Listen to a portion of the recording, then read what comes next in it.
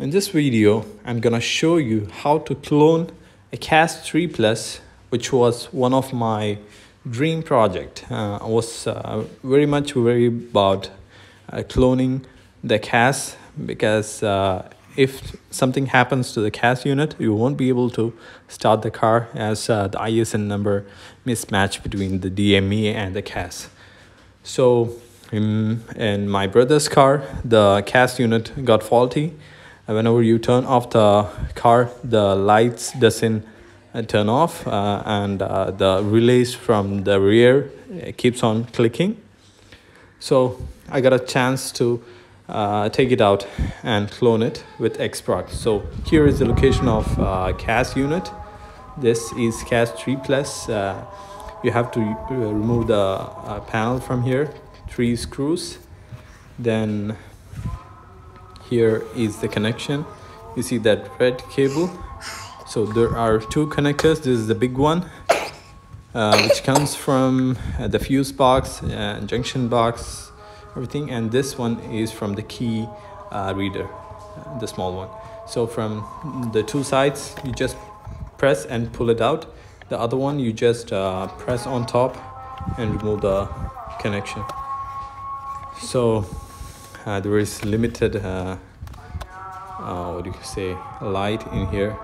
You have to remove this CAS unit out just by removing that white clip.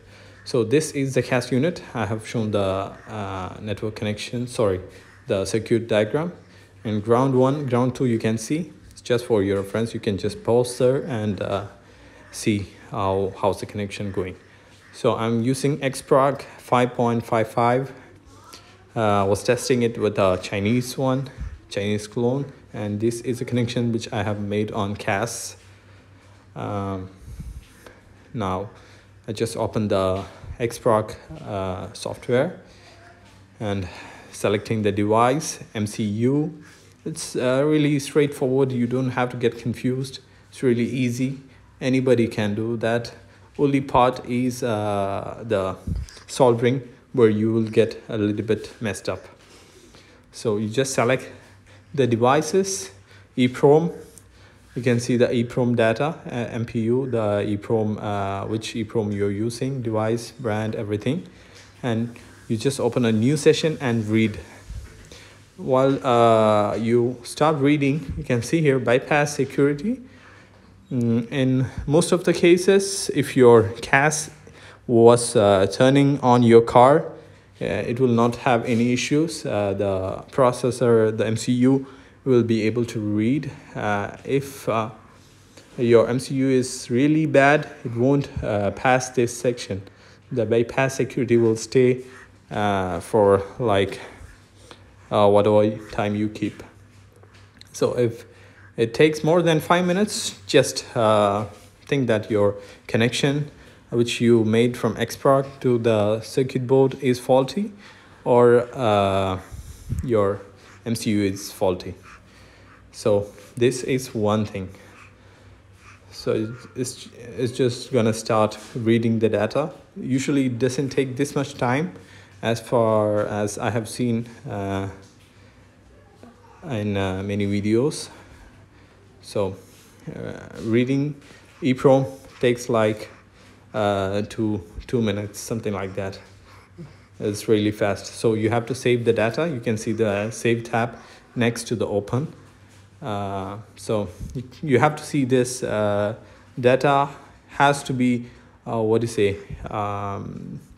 the same. It should be different. The characters should be different. Then only you can make sure you have read a proper data from EEPROM. So just save it with whatever name you can give, like you can identify. So this is EEPROM data, so it's better to name it EEPROM so that you don't get confused. Now once you save it, remember the location. You don't want to mess up with anything like that. So I'm gonna read the flash data now. So go to new session, devices, the same procedure, the last one, device goes to flash. So you select the flash from this and read. You see that? And read.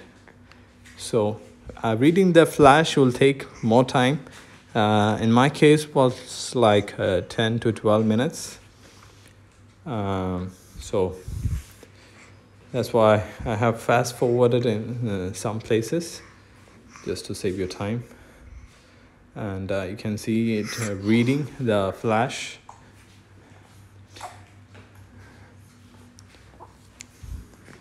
When soldering, you have to be really careful. You don't want to short any of those components or apply too much heat so that the component comes out or get faulty. So it's better to learn a little bit of soldering first, and you should have a good soldering iron with a thin tip. There won't be enough space for the normal soldering iron to go in between the components. If you cannot do the soldering, it's better to take it to a mobile shop which can make the connection for you. And getting a Xprog clone from China, it doesn't cost that much. For a BMW DIY guy, this is a mandatory tool. You must have a Xprog so that you can reset the FRM and CAS unit.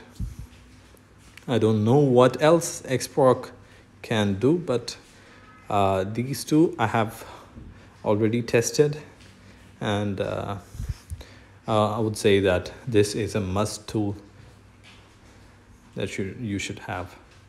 So you can see here it started verifying the data. If it gets stuck in verify, this is a tip of the soldering iron. I bought the tip separate. The soldering iron is really cheap, like $2 or $3, but the tip is maybe like $5. So it started reading. So in a verify part, if the verify is not proceeding, you have to close the application, then copy a new Xprog file to the C drive, deleting the one from the desktop. I'll show you later on, but just for your information in between, if you get stuck in verify device part. So that was one of the problem that I had.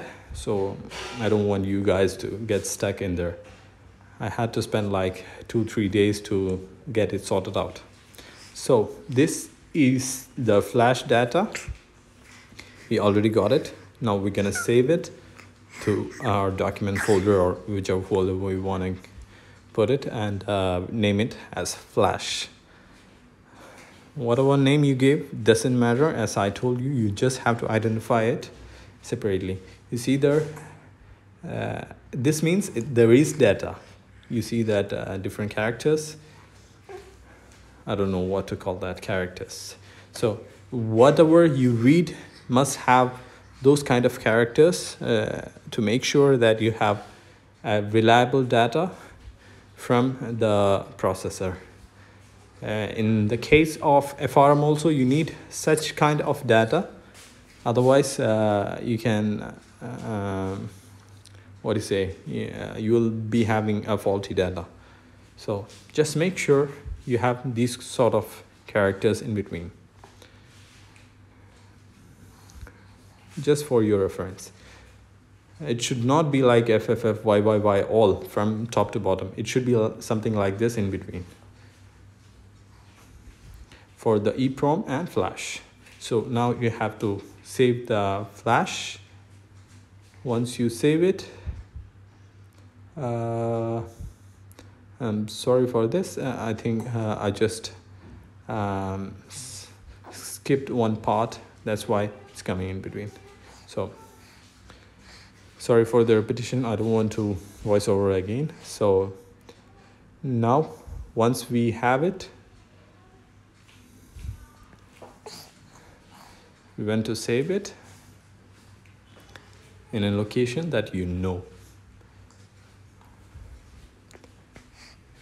So once once you save those two, you have to start working on your donor CAS. So donor CAS, you have to make all the soldering same as the one that you did, and you see the connections. It's better to go with my diagram rather than looking at this video of connection. You will get confused. I have clearly mentioned in the beginning how will the connection come. So I did not cut any connection from there. So I'm gonna write to the EEPROM first, then to the flash. So you select the device, select the subtype, and select the main device below, which is EEPROM 512. You see there? So I've selected. Now I'm going to open, not new. I'm gonna open the EEPROM data which I have already read. So select the EEPROM data. It's straightforward. You don't have to get confused. It's really easy. If you have an Xprog, this is a benefit. You don't have to go to a shop and beg. So just started writing it. Writing doesn't take for that long for EEPROM. For flash, it does take time, as I told you. Flash is a rather big data. I don't know if the flash has to be read and written back, but I did it so that I don't get any errors. So if you are stuck with right device, this particular window for a long time, it means there is a problem with your micro MCU, the device. So in that position, when it is right 1%, just wait for like 5 minutes. If it's taking more than 5 minutes, it means your donor device or the CAS is faulty. So you just have to wait 5 minutes. After 5 minutes, if it doesn't start to write, if it doesn't cross 1%, you have to stop it and check for the connection. And if you have another donor, you have to go for another donor CAS. So you see here, it is writing. It took like 15 minutes for me to finish the write procedure. Once the write procedure is done, it will verify.